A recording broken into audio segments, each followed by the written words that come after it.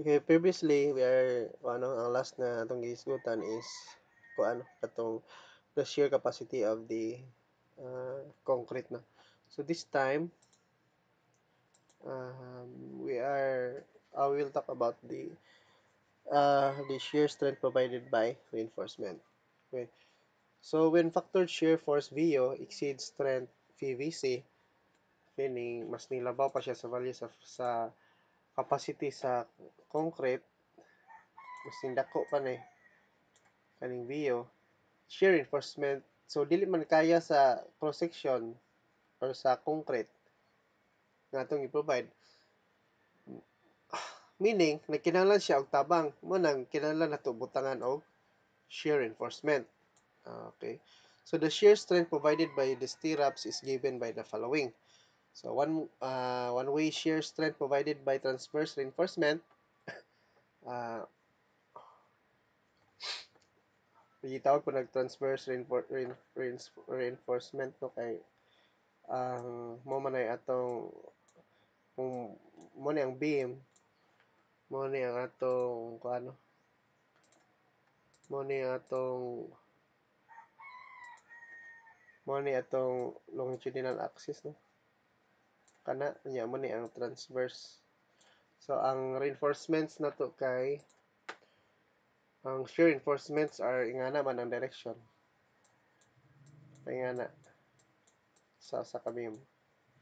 So mo na gitawag po nato na siya og uh, transverse reinforcements.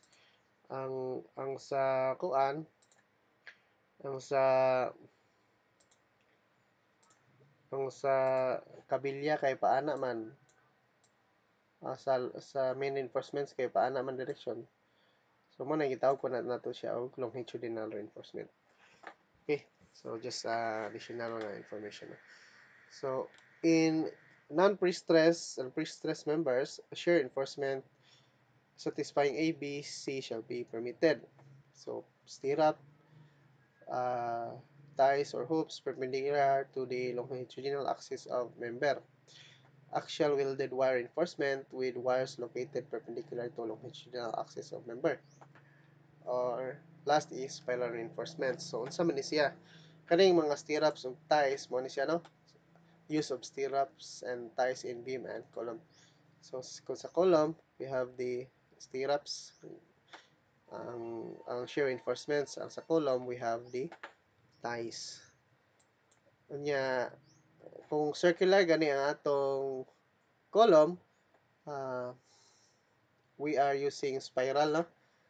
So, paana na siya? Continuous, patigtuyok. Una, same aning, paano? And then, kanang, ano sa makakita ang mga circular nga columns, no? Ana siya may tabo kung naatay columns which are exposed siya no, wala siya wa siya sumpay nga walls ba yan na. So medyo delikado na para sa mga tao no. So mo na i-circular na to kay og i-rectangular or square ang atong section napalay mapakog anang corner ana. So mo na ang circular kung makasuri-suri mo ato mo bikyo yan na. Kung mo nang circular ang ubang columns nila tungod kay na-expose mo siya. Kaning usa these are kuan na siya kanang welded reinforcements nga. Siguro I don't know, basig similar na yang nang gitawag nila BRC. Then so mo to siya ang pasabot sa mga paano. Mo to siya actual welded wire reinforcement, spiral reinforcement of stirrups and ties.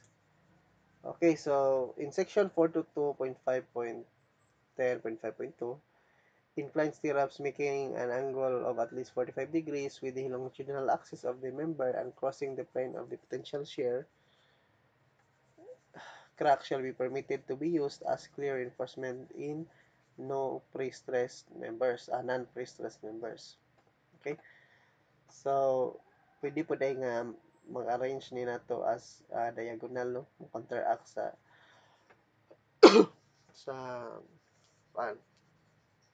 direction sa excuse me, direction sa crack. Okay, so for the formula for Vs, kung ingana gani atong ang direction, we have Vs is equals to AV FYT sin A plus cos A times D over S. D is the effective depth man ano. S is kanang distance sa kada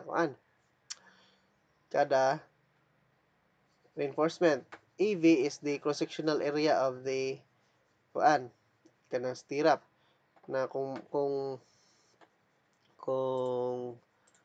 uh, mabantayan ninyo kasagarang stirrup kay mana man na siya no mo tuyok pa na siya nya mo mana no nya naa diri ang mga reinforcement main reinforcements kamo na lay pasensya sa drawing. So ang AV ana kita i-cut ni nato diri ana cut ato sa to pa duha ni siya ka cross section sa kuan kita if you are using 10 mm duha ni ka cross section sa 10 mm sa to pa kaning AV this is not equal to pi over 4 10 squared. If we are using 10 mm diameter. So twice ni siya sa diameter sa kuan 10 mm kay duha ini cut na to sa tunga duha man ni siya ang makita nato.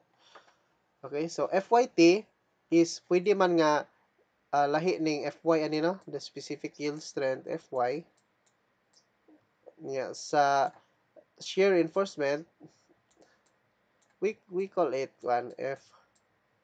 FYT. FYT. Okay, sorry dili kayo maklaro. FYT sa shear reinforcement. No, kasagaran ni 420, 415 kay gagmay ra man nga kabilya. So pwede pareha, pwede maglahi, depende na sa problem nga itong magama. Okay, so where A is the incline no?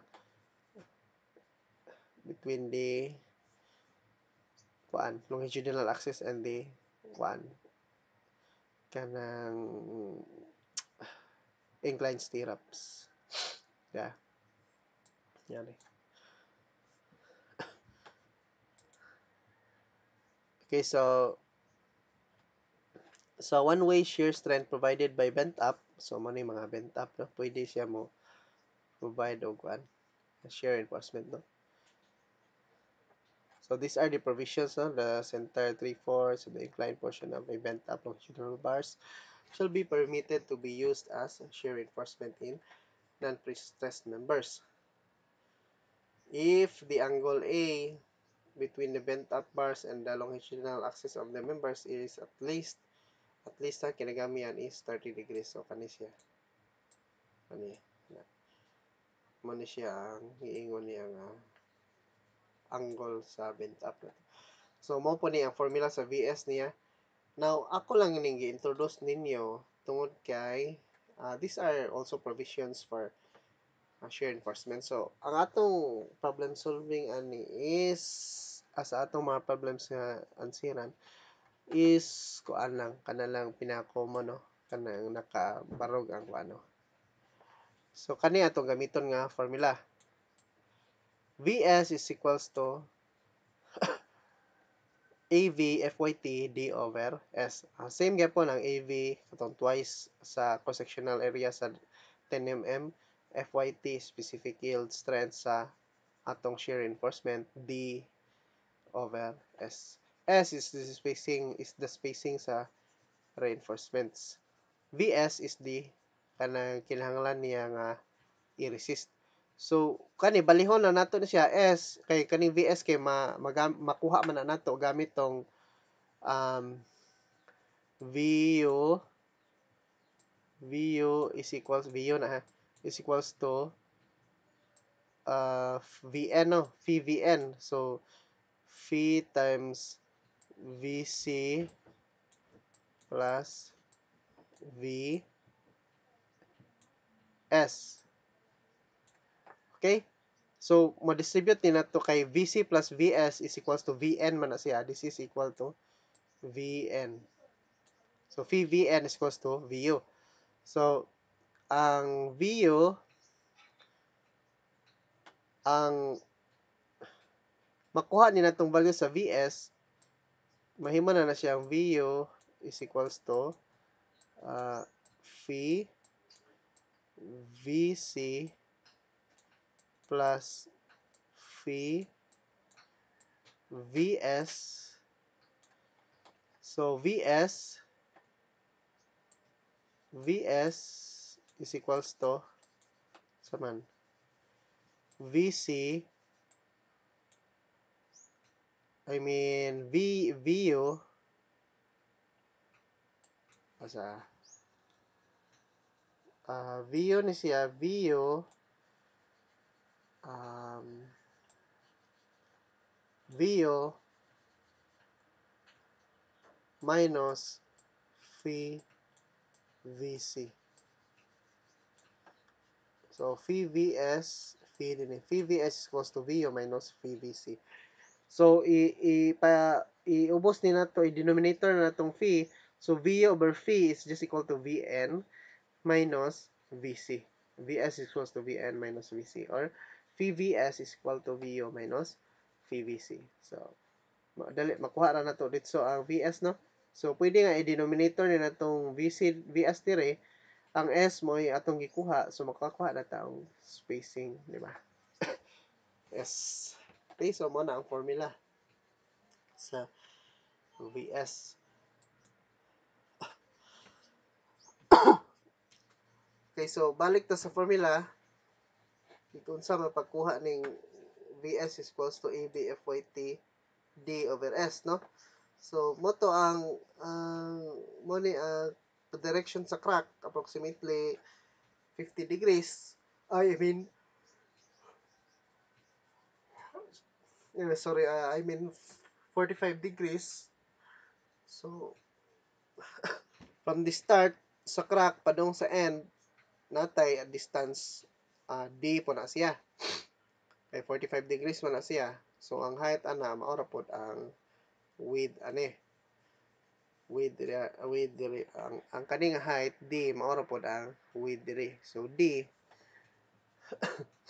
So the shear force to be carried by the reinforcement PS is equal to the total shear resistance of the bars within the distance D. So kani nga within distance D nay daghang ibutang nito nga reinforcement. So kana siya nga mga reinforcement within a distance D mo nay gi-resist, mo nay mo resist sa value sa Vs.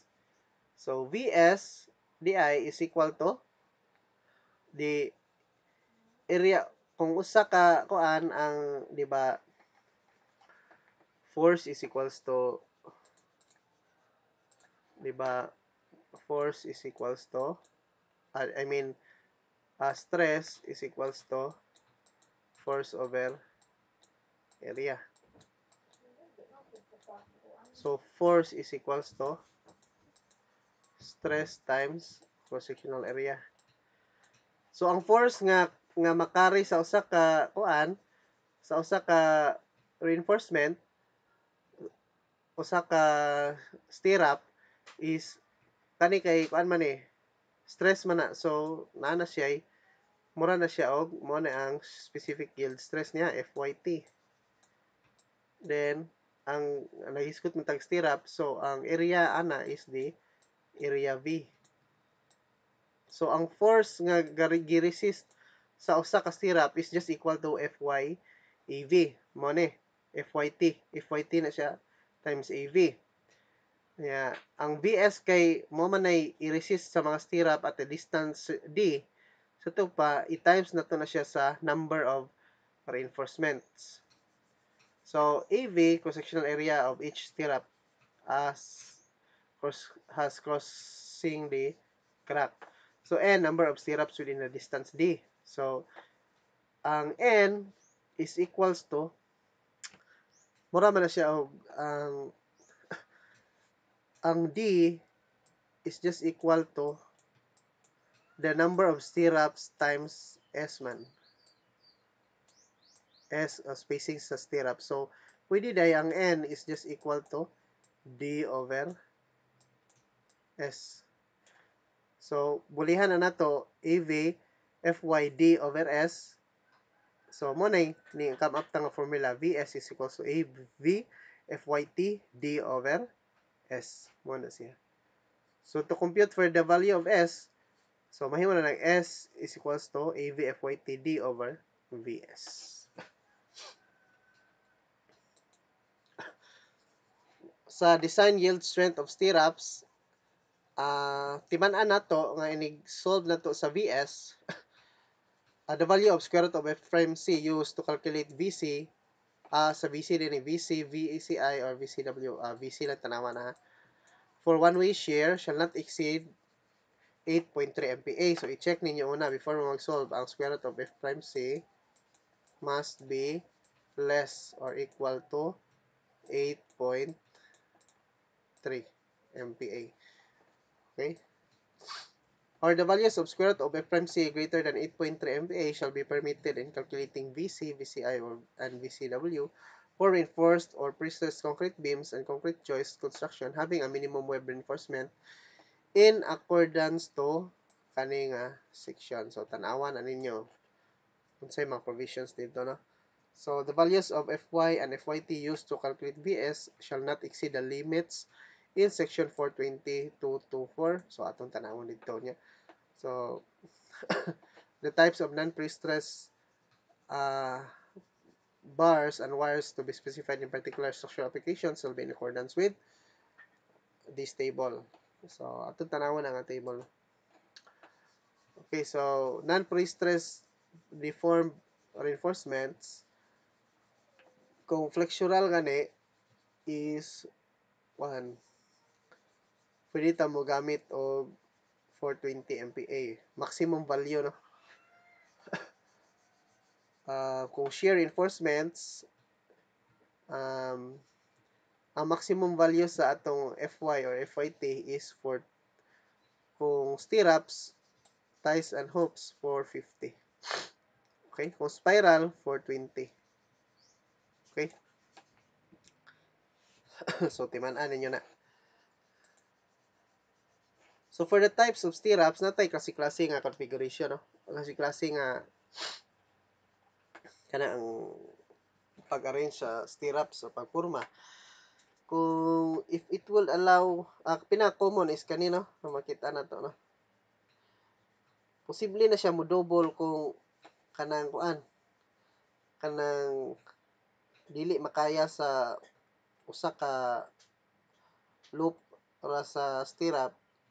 Kung dili makaya sa 10 mm, pwede dak-an na to into 12 mm. Kung di pa gyud, pwede nga ingani na to pag-arrange, no? Para unsa man ni ang AV na kung kani gani ang AV ana niya is mo equal na siya sa upat ka times pi over 4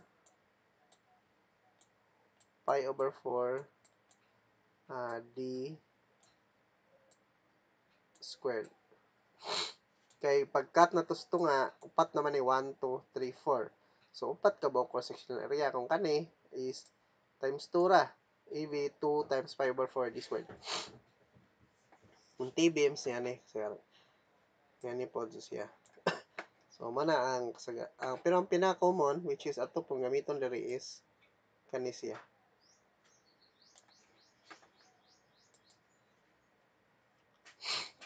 Now, atong timan-an na ang NSCP nag-limit po sa spacing sa shear reinforcement S. Kani sa kuan table 408763, location and spacing shall be in accordance. So, kani siya nga d over 2, d over 2, 2d, mo ni siya maximum ni siya. So, ito pa, kung makasolve ta sa spacing S,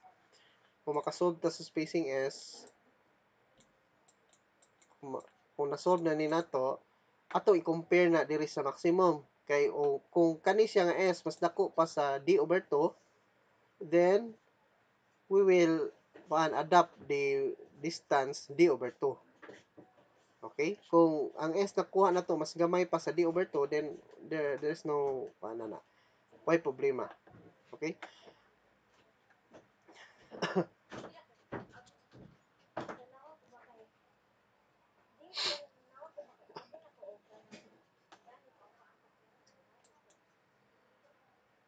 Okay, so here are kung ano, kanang transverse reinforcements, wala yung mga provisions niya. Uh, so the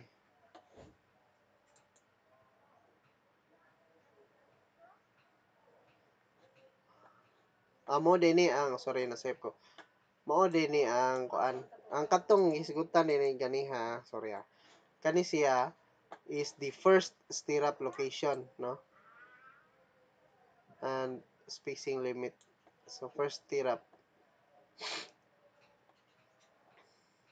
Then tanawon ninyo asa nakabutan na perpendicular to column face ba or parallel to column face. So mo ni ang kuan kani nga table, mo ni ang maximum S of shear reinforcement. Now ang VS nga nakuha na to, ang VS nga nakuha kani i-compare sa ninyo aning duha. I-compare sa ninyo sa value sa 0.33 square root of f prime c BWD. So it could be greater or less than the value of this 0.33 square root of f prime c BWD. Then, ano ta mo tan-aw sa maximum value of S. So, D over 2, for non-priestess, non-priestess naman to, no? Kung kani atong makuha, ma-satisfy, then we will choose D over 2 or 600 ang maximum. Then, i-compare na to ng duha. So, if we have value D, 500, divide 2, so D over 2 is equals to 250. So, 250 o 600, use the lesser. So, ang maximum nga S na to is the 250. Na kung ang S na to nakuha is S na siya is equals to 180, then we adapt the one spacing as 180. If we get the spacing as 270, then ang D over 2 is 250 naman. So, you adapt the value of 250. Okay?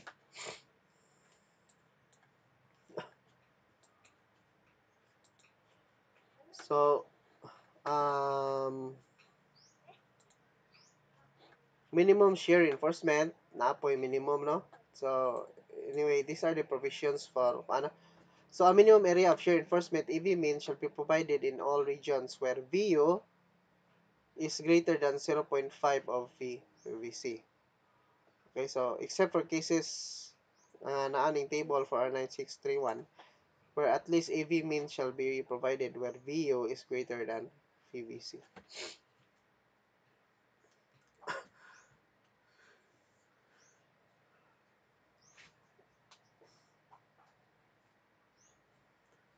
So,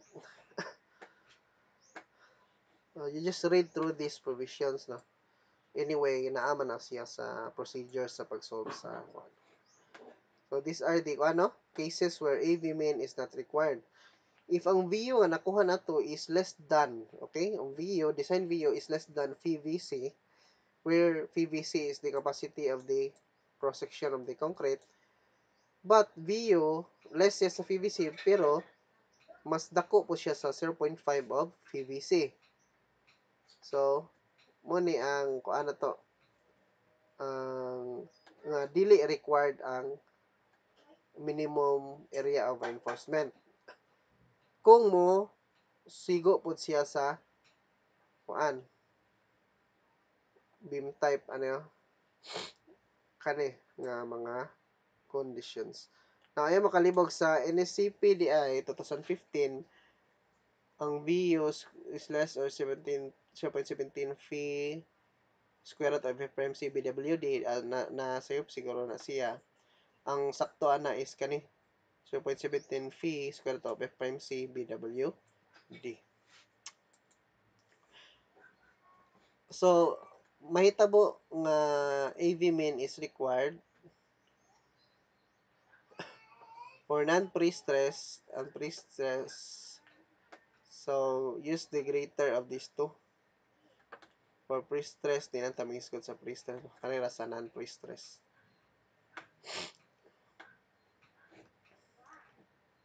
AV min is required. So, ang kaning nga value is AV min over S ni siya. Oh, AV min over S. Oh. So, critical section for beam shear. Critical section means adto na to kuhaon ang first nga VU na to. Value sa VU. So, beams built integrally with supports, VU at the support shall be permitted to be calculated at the face of support. So, sections between the face of support and the critical section located D, okay? So, sections between the face of support and the critical section located D from the face of the support for non-pre-stress beams and H/2 from face of support for pre-stress beams shall be permitted to be designed VU. So, mo tong ingon nga at a distance D from the face of the support, mo to gamiton na to as a VU if mo satisfy siya sa aning tulo ka conditions where support reaction in direction of applied shear introduces compression at the end region of the beam, or loads are applied at the near end at the top surface of the beam, or last is no concentrated load occurs between the face of the support and critical section, which is the distance D from the face of the support. Okay? So, mo critical section nga location at a distance D from the face of the support, mo na gamito na to nga value sa VU.